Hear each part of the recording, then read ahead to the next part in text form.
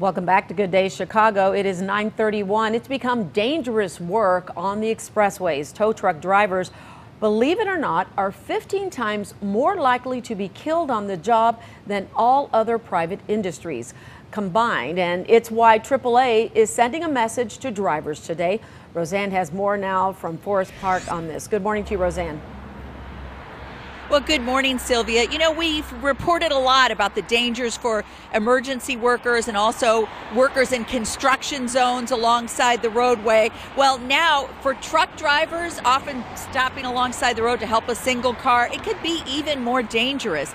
Can you believe a tow truck driver is killed every other week in this country? That, according to the CDC. AAA says the tow industry, and you mentioned this, Sylvia, 15 times deadlier than those other private industries. So this Slow Down, Move Over campaign is meant to get the word out about this avoidable type of accident.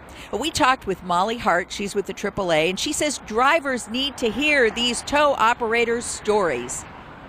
During our press conference today, we are going to have Bruce Pedigo, who's a tow truck operator and owner of Joe's Towing in Peoria and Bloomington, share a story about his own sons that were involved in a near-death collision at the roadside.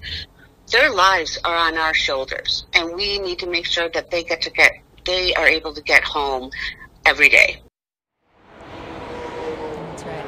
Now, already on the books here in Illinois, we have Scott's Law, and that mandates that when you see police, emergency, or maintenance vehicles on the roadway, you need to proceed with caution, change lanes if possible, and reduce your speed. They have called they're called move over laws, and AAA says 71% of Americans simply don't know they exist.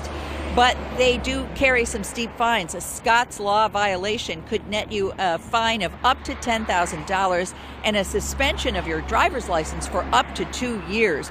On AAA, as you heard Molly Hart mention, they're having a news conference. In just a few minutes, we're going to join that and hear some of the other steps they're taking to try to protect these tow truck drivers. In Forest Park this morning, Roseanne Tellez, Fox 32 News.